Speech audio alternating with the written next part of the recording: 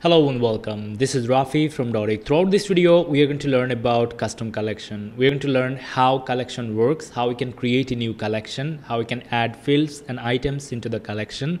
And finally, we are going to learn how to present data from the collection into our web page. So without further ado, let's learn how custom collection works. Collection works like a database. We can store information about any topic, any category, any listing into the custom collection database, and then we can present data from the collection into our web page wherever we need. So let's learn the process step by step now. I'm going to create a new collection. So let's click on add new collection button right here. After that, it is going to show us this pop-up model where we'll find information about the collection we are going to create.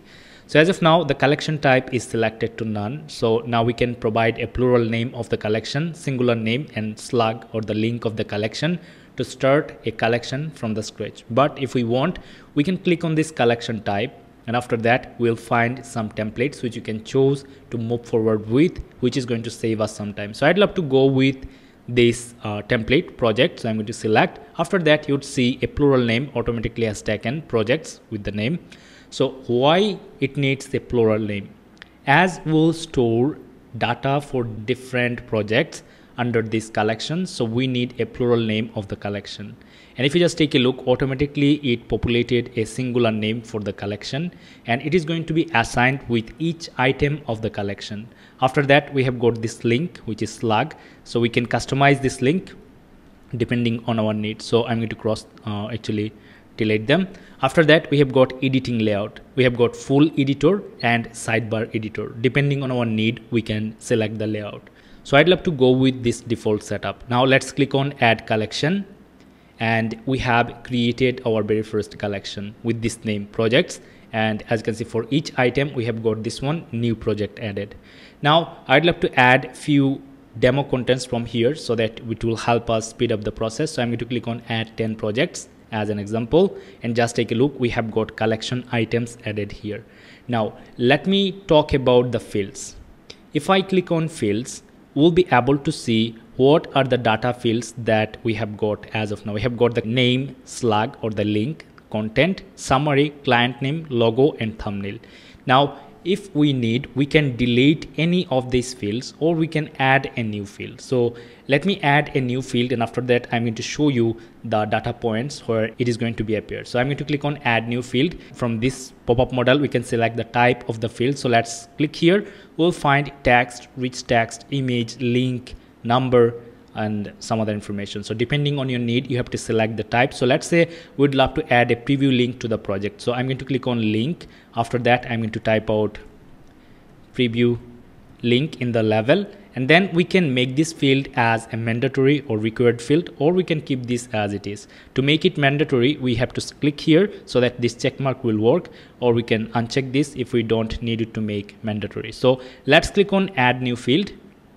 After that, just take a look, we have added this new field into our custom collection. Now if I take you back to the collection page, and let's say this is a complete entry, so I'm going to click on edit. You are going to find we have got the item title, item description. Then if I click on this post setting option, we're going to find more fields, slug, summary, client name, logo, thumbnail, and this is the field that we added later, which is preview link, right? So you have to provide information here. So let's provide an information, or we can keep this blank depending on our need. After that, simply I'm going to click on update, and let's click on publish. It is going to be published, right? So this is how we can add new fields into our collection. Let's learn how we can add new items to our collection. So let me take you back to the collections page. From here, we're going to click on this new project to add a new item. So I'm going to click on this. After that, I'm going to provide some information about the project. So let's say design proto as an example. Let's provide some information here. So I'm going to paste some information that I had copied, and I'd love to keep this as it is. Let's click on this gear icon. After that, we can provide some summary of the content. I've just pasted some information.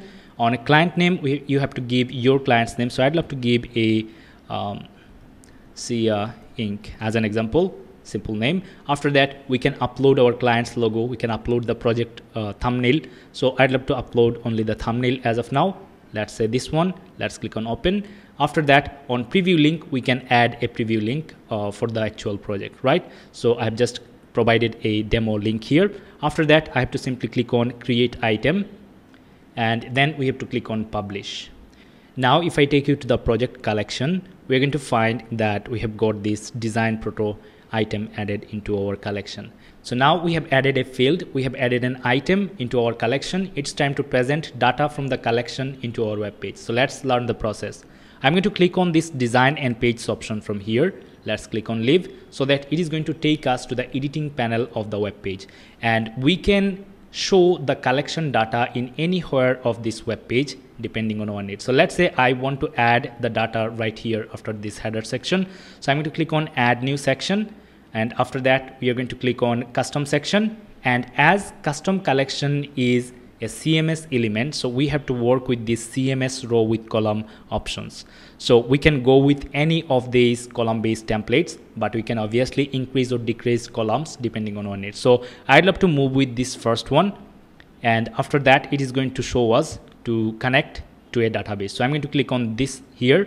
After that, from this configurations panel, we are going to add the data source. So I'm going to click on here. After that, we have to specify posts or custom collection. So as our intention is to get data from the custom collection, so I'm going to select custom collection, and from there we have to select the collection. So I'm going to click here. After that, we have got only one collection, so it is showing up here. So I'm going to click on this project, and here we go, it is now connected.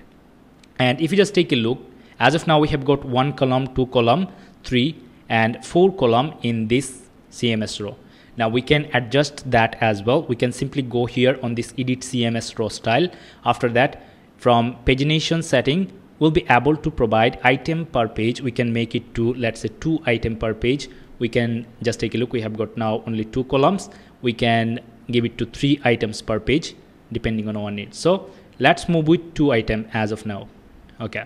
Now let's populate data from the collection. Simply, I'm going to click on this add element, and one thing, I'm going to work on 1 column, right? But it is going to take effect on rest of the columns under this CMS row, right? So whatever style we are going to provide on 1 column, it is going to take effect on the rest of the columns, which is going to save us time. So, and this is an impressive feature. So I'm going to click on add element. After that, let's add our project title. So I'm going to click on heading title. After that, I'm going to remove this default text from here, and let's click on add CMS fields. Then I'm going to select name. Just take a look, we have got the project titles added for 2 projects. Now we can change the heading tag from H1 to H2, H3, H4 depending on our needs. So let's add H3 as of now. And after that, I'd love to populate the thumbnail image. So we can do this by clicking on this add new element below button, and after that we can select image, then specify the source. We are going to click on add CMS fields, then I'm going to click on thumbnail. Just take a look, the thumbnail has been added. Now it is looking too big because this column is 100% width based. So I'm going to work on this column. I'm going to reduce the column size here, but it is going to take effect on the other column as well. So let me show you how. If I click on this edit column option, and from here if I click on 50%, just take a look, we are seeing that this column got 50% width and this column got another 50% of the width. We can make it to 33.33%, so that we'll have another column added here if we want to show other column here as well. So I'd love to go with 50%. All right, now we can connect this image to a link, so that whenever someone will click on this image, they'll be able to read more details about the project. How we can do this? Simple. I'm going to click on this image element editing panel. After that, we have to find this option, image link URL. We have to select to link. After that, the link type is currently selected to external link. So in this case, I'm going to click here, then select CMS item slug. After that, I have to specify the URL. So let's click on add CMS field, and then we have to specify the slug. Now let's cross this out, and it just worked for 2 of them. If I click on publish, and if I visit this website in a new tab, we are going to find we have got 2 posts added here. Now if I click on this link, it is going to take us to this respective post. Now if I go back, if I click here, it is going to take me to that respective post for this project, right? So now let me take you back.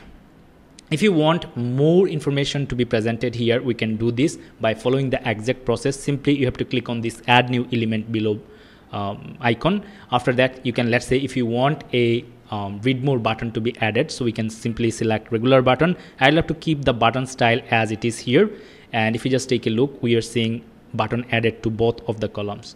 So I'm simply going to change the text, let's say read more, and then I'd love to link this button to our project. So we're going to scroll a bit down and we're going to find this button link option. From here, from link type, we're going to select, it is currently selected to external link. We're going to make a change to CMS item slug.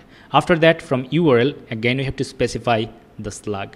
Now, if someone clicks on this button, they'll be able to read details about this project. Same for this one. If someone clicks here, they'll be able to read details of this project. And now we have got few more options that I'd love to show you. If I click on edit CMS row style, we'll be able to find this row container option, from where we'll be able to increase or decrease the column gap depending on our need, right? So let's keep it to 50 as of now. All right. And from pagination setting, just take a look this load more button. If you want a gap into the top, simply we have to go to this pagination setting, and for this load more button, from load more style, you will be able to change the text to load more or read more and whatever. Then you can change the font size as well. You can change font weight. So as I want a gap into the top, so I'd love to scroll a bit until we find this margin option. From here, I'd love to give a margin of 40 pixel to the top. And if you want some space in the bottom as well of the button, then you can simply make this like this, or you can give a custom value as well. Let's say 35 pixel, depending on your need. So yep, it is locked. So it is making change on both of the places. All right, just take a look. This is how it works. Now, if I change the background color of one column, it is going to take effect on rest of the columns. For instance, if I click here on edit column, and let's scroll a bit down until we find this background option. So let's click on this. We're going to change the background color to red, or whatever the color you would love to. All right, just take a look how it is looking like. If you just give some padding inside this column, it is going to take effect on this column as well. So let me show you. Let's click on edit column. Let's go to style, and inside the padding, for the padding, I'm going to give left padding of 25 pixel as an example, and the right I want 25 pixel as well. Just take a look, it got padding. So we are working on one column, but it is going to take effect on rest of the columns. Now, if you want to show more data here on this instead of this two column, the process is simple. You have to click here on this edit CMS row style icon here. After that, from pagination setting, you can increase the number of posts that you'd love to show. For instance, let's say I want to show 3 posts. Just take a look, one more post added. If you want, you can even add 5 posts. You are going to find 5 posts added, and you have to provide the margin values to make the spacings in between the columns, right? So, or actually, basically, we can do this from here. Let's go to style. We're going to work on one column, but it is going to take effect on all the columns again. So let's click on style, and after that, from margin top, I'm going to give, let's say 10 pixel, and on the bottom I'm going to give 10 pixel. Just take a look, we are seeing some gaps appeared here. So we have to measure the gaps, and then we have to give the proper gaps or proper margin values to make it look nice. So this is basically how the custom collection works.